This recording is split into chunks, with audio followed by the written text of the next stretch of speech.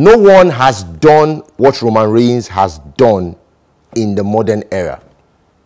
Roman Reigns has been able to elevate Jey Uso, Jimmy Uso, and now Solo Sikoa to the top level, working with them for this long. There was nobody else that has done this.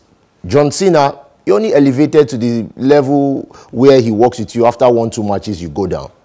The Rock, after 1-2 matches, you're done, you're buried, as they will say it in WWE.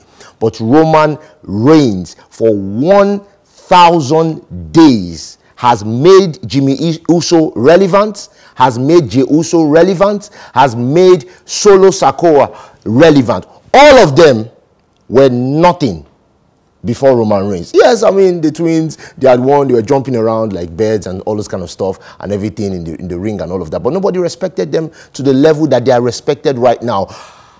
Acknowledge him. Stop. Pause the video right now. Pause it and lift up your hand. Do it. Do it. Do it. Now you hear that music. That is it. 1,000 days.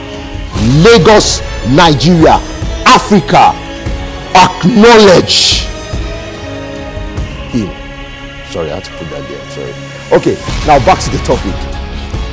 John Cena said it very, very eloquently when he said that nobody has done what Roman Reigns has done, and he has elevated everybody to the level that nobody has ever done. You have not found a faction, a family, where all of them are relevant at the highest and apex level. Jimmy Uso can go on his own right now and have very, very great individual matches with anybody and go and get a title. Jey Uso can do the same. Any of them can challenge Roman for the title. Any of them can challenge for any title. All of them have their own connection with the fans. And you could see it when they betrayed Roman Reigns. Of course, Jey Uso stood aloof as Jimmy Uso gave him the super kick and he fell down. 2 super kicks. But the truth about this is this. All of them can go out right now and own individual belts and have different reactions to the crowd, and there will be a pop each time each of them should come out. No one has ever done that. This is the first time that it has been done, and this is the first time that a heel is love-hated to a level. I mean, he's hated by the crowd, but when he comes out, I mean, you have to acknowledge your tribal chief. Come on now. So the truth about this is this. Should Roman keep on going? 1,000 days counting, and he has passed it. He is not the highest ever in wrestling history to have done this. No, he's not. There are people that have held the belt for over 1,000 days, but he's the first in the modern era to have held it for over 1,000 days. And I believe that right now the WWE totally depends on Roman Reigns. When he's not around, something seems to be missing.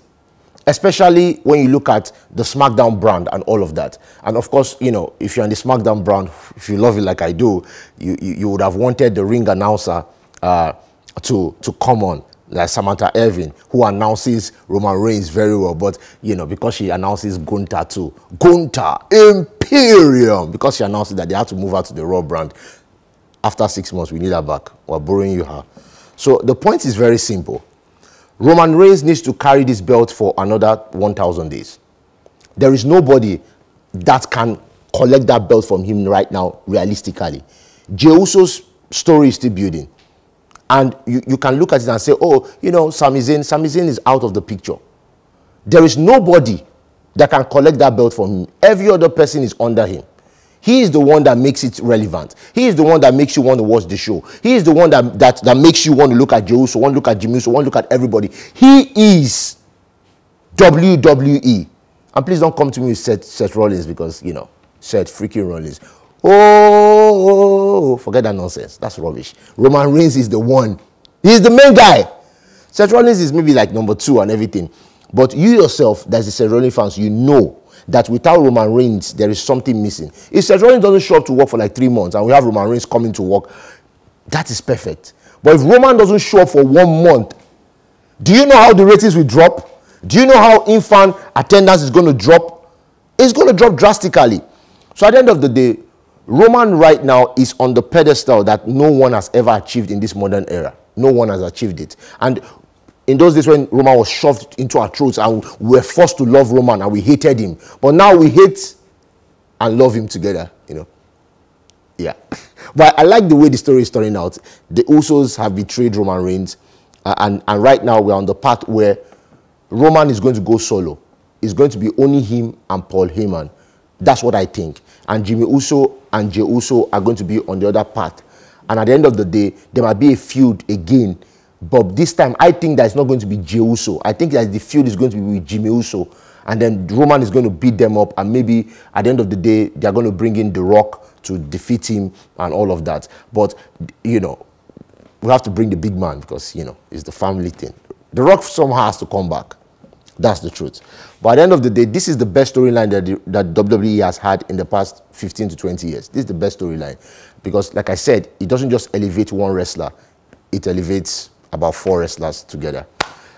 This has been Chaos with Stone from Dominican Media. Right now, pause what you're doing, stop what you're doing, remove your hand from that place that it is, whatever. I know you're eating, remove it. Go right now, click on subscribe button, subscribe, like the video, and watch more videos on the YouTube channel. They have content for everybody. Even if you have a great grandfather and mother, they have content for that person. If you have a newborn baby that is 6 months old, there's content for that person. Just go right now, click on it and watch. It's not hard.